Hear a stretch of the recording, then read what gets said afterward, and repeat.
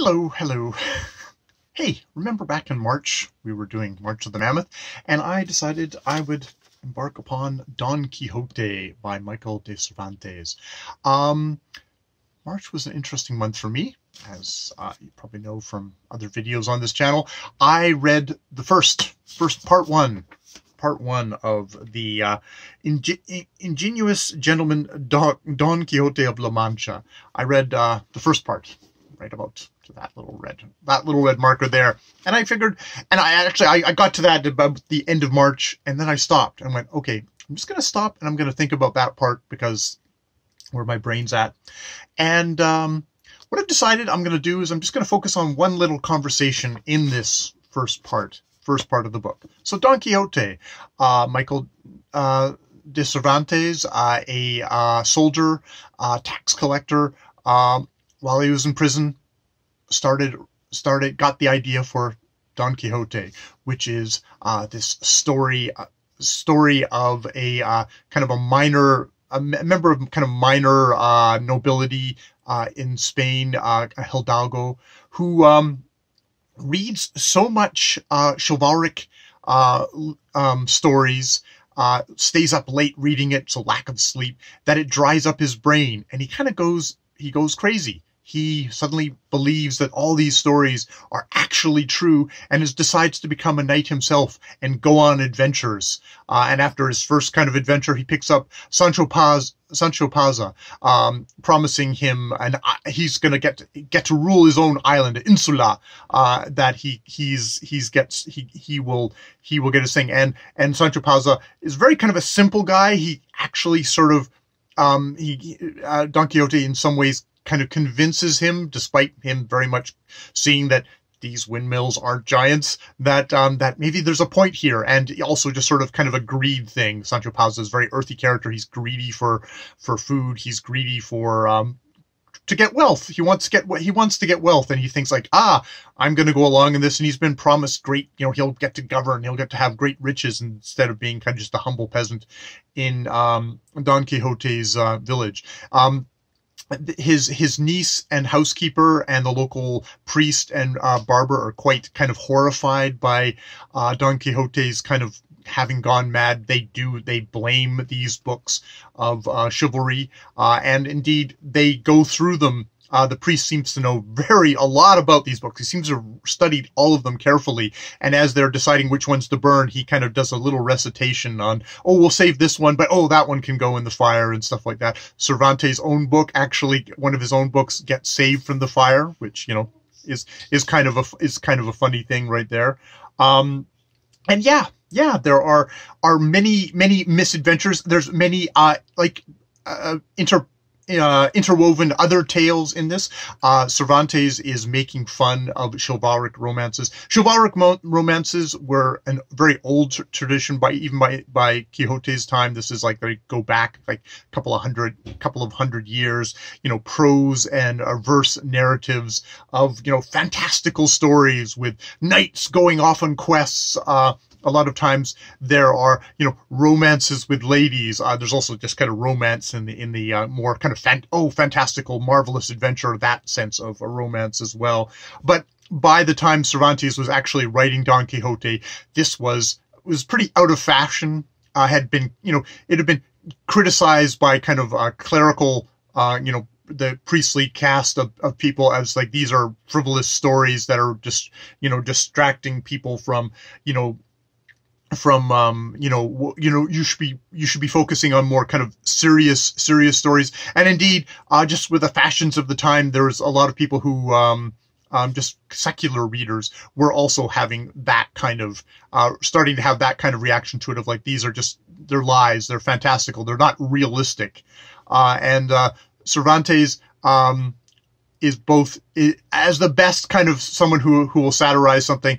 Also, you can tell that he really loves these stories because he basically makes his own kind of interwoven all these different stories, examples of chivalric stuff, makes fun of the genre, but obviously knows it very deeply as a lot of the priests who would condemn it in this book, but also seem to know a lot about it.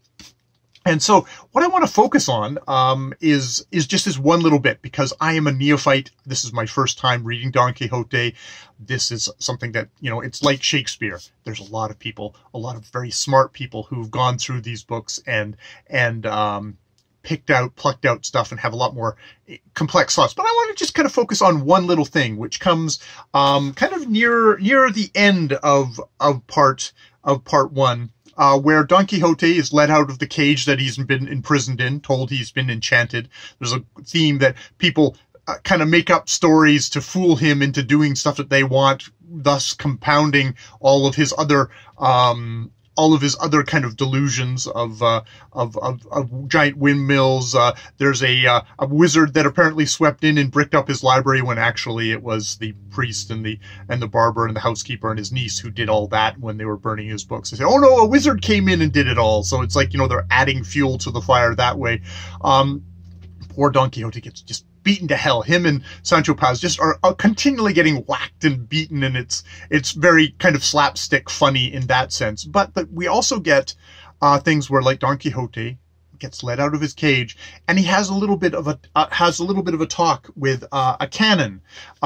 This is a priest who is centered around the cathedral in, I think it's Toledo, where but they meet him on the road, and he's curious about Don Quixote, because he's this guy who's like, he displayed a very fine intelligence when he spoke and responded to questions. His feet slipping from the stirrups, as has been said many times before, only when the subject was chivalry. So it's like, you're an intelligent guy, but when you get him onto the subject of chivalry, he's just like, suddenly he's super delusional. And the canon, who, like a lot of the other kind of priestly characters in this thing, says like, oh, all these romantic chivalry books, these books of chivalric, fantastical tales are terrible, but also is very into them at the same time. Because he confesses that he actually tried to write a book of chivalric romance, but soon found that, well, the really good ones that the public doesn't like, and the ones that are terrible are the ones that that are like, it's a kind of a complaint of authors all over the world. It's like, oh, the really good stuff just doesn't get appreciated by the audiences. But he says, for myself, I can say that when I read them, chivalric romances, as long as I do not set my mind to thinking that they are all frivolous lies, I do derive some pleasure from them. But when I realize what they actually are, I throw them, even the best of them, against the wall, and would even toss them in the fire if one were near, and think they richly deserve the punishment for being deceptive and false and far beyond the limits of common sense, like the founders of new sects and new ways of life. So he kind of says, he's trying to argue, Don Quixote away from this thing. It's like, you seem to be thinking, it seems to me, Senor, Don Quixote says, that the intention of your Grace's discourse has been to persuade me that there are no knights errant in the world, and that all the books of chivalry are false, untrue, harmful, and of no value to the nation, and that I have done wrong to read them, and worse to believe them, and worse yet to imitate them, by setting myself to the task of following the extremely difficult profession of knight-errantry which they teach, and you deny that there ever was an Amadeuses in the world, whether of Gaul or Greece, or any of the other knights that fill the writings. And, the canon agrees, Amadeus being one of the great kind of examples of a chivalric knight in this sort of thing. And and Don Quixote is very much like, how can they possibly be a lie, being so because they so closely resemblance to the truth, to tell us about the father, the mother, the nation, the family, the age, the birthplace, and the great deeds. And, goes on to talk about how, you derive great pleasure and delight from these tales, and then drive away the melancholy and improve the spirits. And that he also just argues, like, the man I was before, I've been greatly improved by I've become a better man because I've become a knight. That I've taken up these kind of great ideals in what Cervantes definitely kind of depicts as very much kind of a very corrupt, it's the corrupt real world. It's like, well, this is the real world. And Don Quixote is part of his insanity, well, he really does see things that aren't there, and he's he's the fool character that way, but he's also somebody who's like, who really wants to defend the weak. He wants to right the wrongs, and he's very idealistic about it. He frees galley slaves at one point, which is directly kind of going against the crown, which is sort of a dangerous thing. And indeed, they come for him. They come for him later in the novel because of that. And, it's like there's kind of real consequences there. So, this is a tale, this tale of Don Quixote.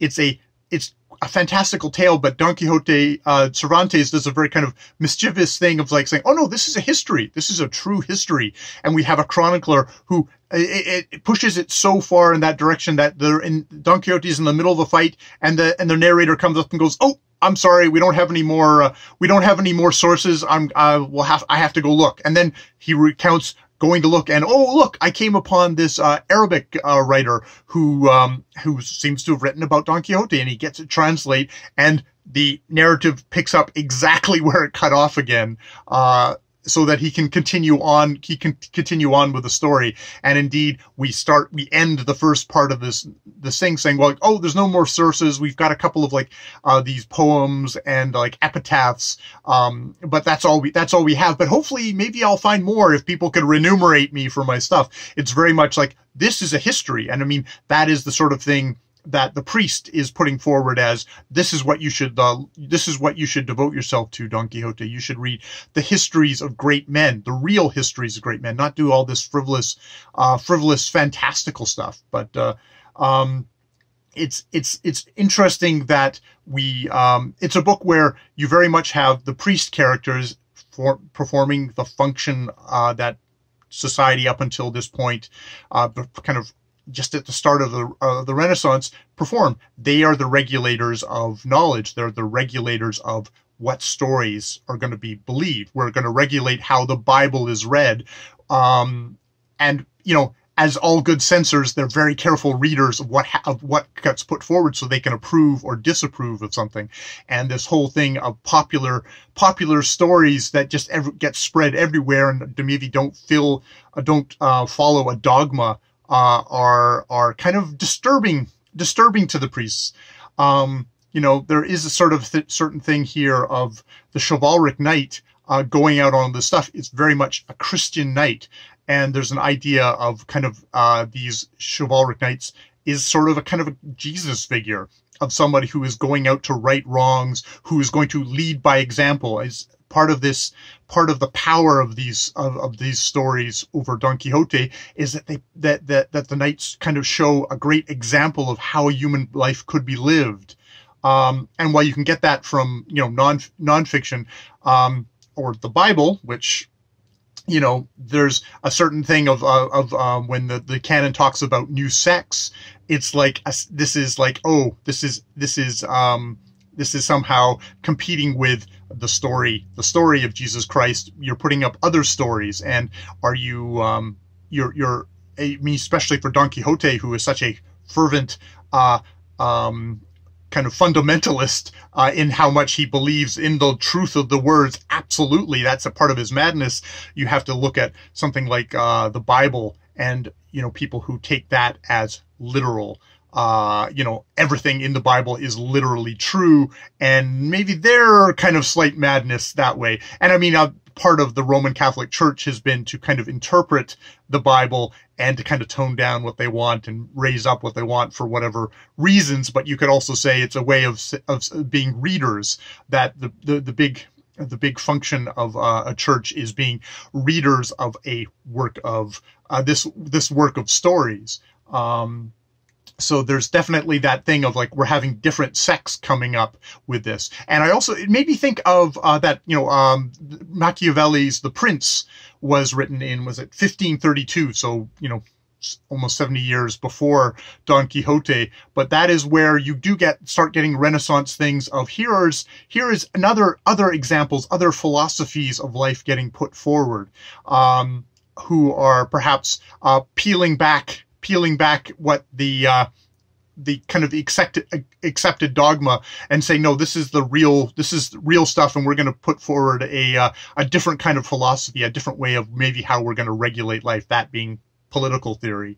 And also there's just sort of the thing of kind of boundaries of imagination that's getting explored in this conversation, in this book, of like, there's the boundaries of imagination being like, the church and the priest saying like, no, this is how far you can go.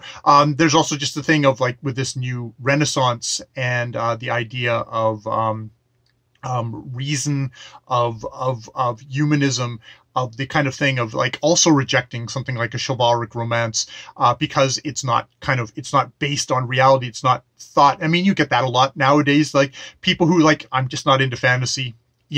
I need to read, if I'm going to read fiction, it's got to be realistic fiction.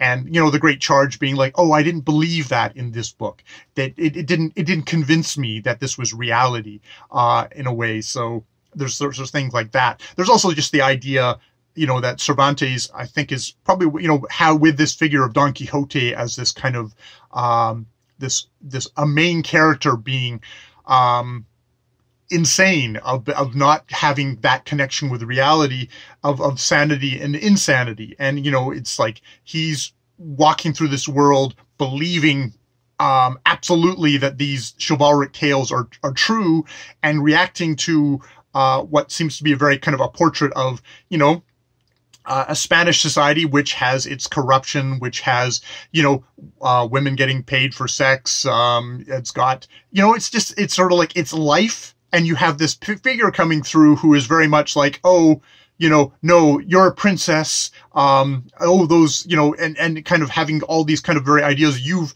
imprisoned these men and sent them away to do horrible, hard labor. That's wrong. That's a wrong thing to do in this society, which is also sort of got a Christ-like thing to it, of a figure who is maybe kind of radical kindness, coming in and saying, no, you're wrong. What you're doing to these people is wrong. And then being punished for it or ridiculed for it, is sort of interesting thoughts, in Don Quixote. So yeah, it's a silly, funny tale, but it's also kind of fun to kind of just center in and think about this character of Don Quixote, and this discussion with a priest. And it's the priest who Don Quixote says, you as the priest, you are blaspheming by denying the existence of these chivalric figures, and Don Quixote talks about his faith, which is sort of that's mischievous kind of thing of like, you're using a priest-like figure to say, dude, why are you believing in these made up stories? It's like, as an atheist, you have to go with, it's like, well, is the Bible a made up story that people absolutely believe in? And like, where the authority for that belief comes from. It's like, this is something if it's accepted by everyone, it's not insanity. If it's only one figure who's decided that this is the way the world is, in a world that nobody else does, then it's out of the it's not normal. So that, which, has gotten mined a lot with the figure of the madman, in literature, which, Don Quixote is obviously, it's one of the kind of texts for that idea. So yeah, that is my little check-in for March of the Mammoth. I'm going to start on to the second half of this book now. That's good. I'm glad I got that video out of me, so I can go on with it. How did your March of the Mammoth go? This is my combination. I guess this is my combination of March of the Mammoth with maybe Midrash, which I'm too early for. But God, by the time I get to the second half of this book, we'll probably be in November. So yeah, whatever. All right, more videos later.